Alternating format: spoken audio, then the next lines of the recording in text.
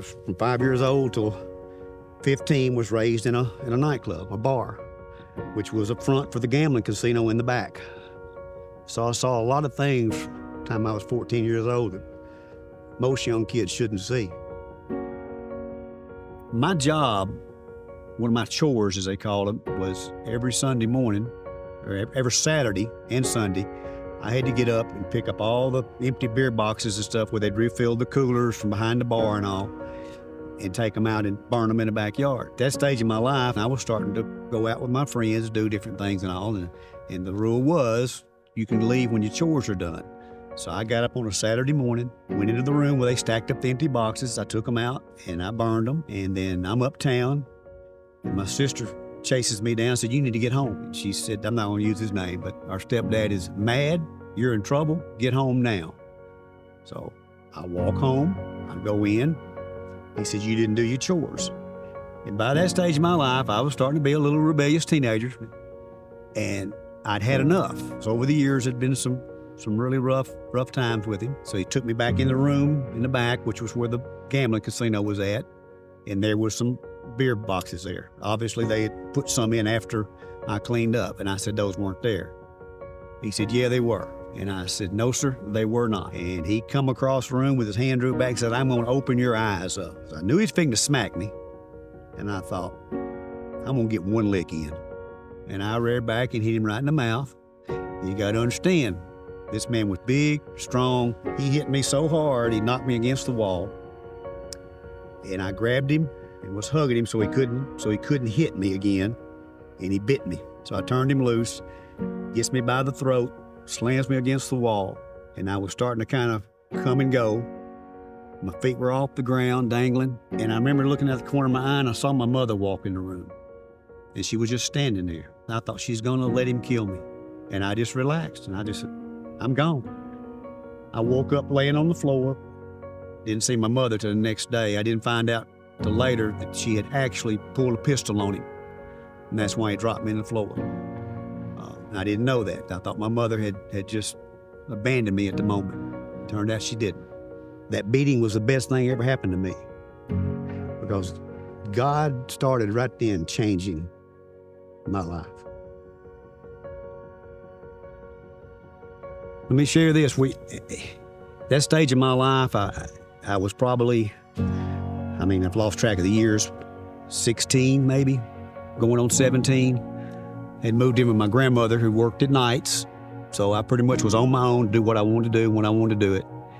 And like every Friday night after a football game, we all went out and had a drinking spree.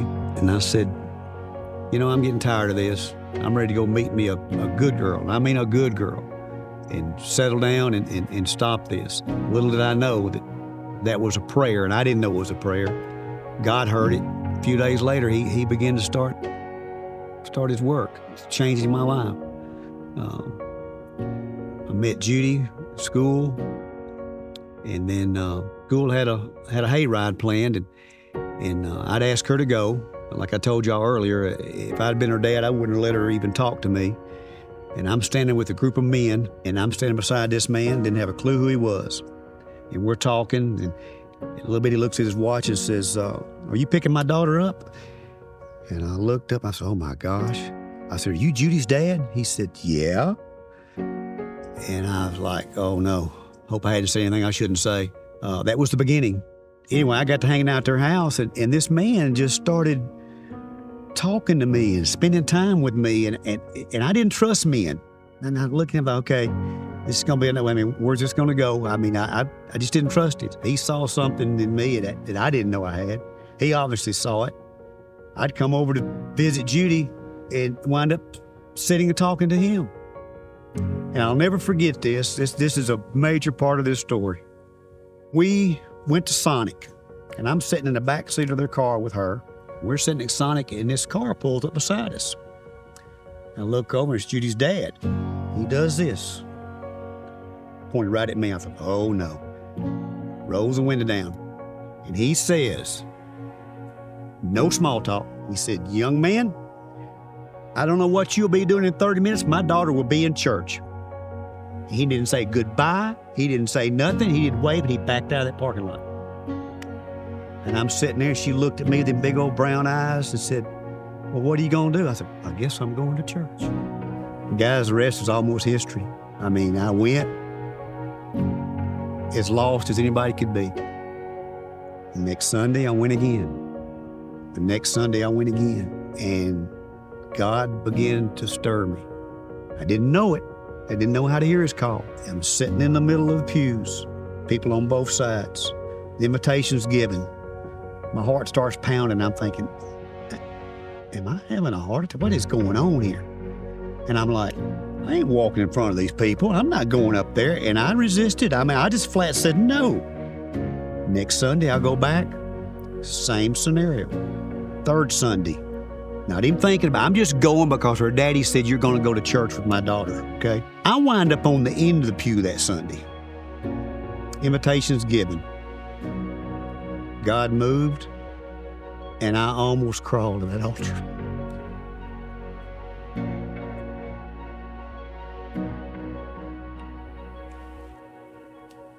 I didn't know how to pray.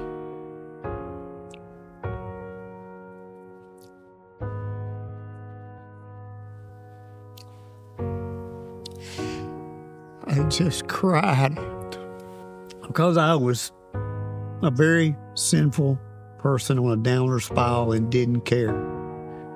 And how could anybody love me, even this God they're talking about?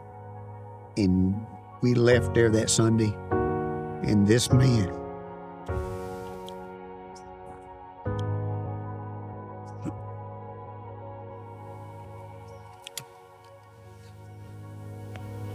and guys, he's going on to be with the Lord. So he went on to be my father-in-law, but I never wanted to use that name in front of his name. He was a father I never had. I tell that because that shield I had put up in front of me, and I told myself, never trust another man. Tom Morgan took that shield down, and I went from not trusting man to having two in my life. Took me and discipled me, and gave me the examples that I needed in life, men to follow, and never took credit for it. Bill, you know that. Granddaddy's always. Jesus. Thank you, Jesus, and everything. Anyway, I got to see something that was real in their lives, and I wanted it. And from that day forward, it changed my life.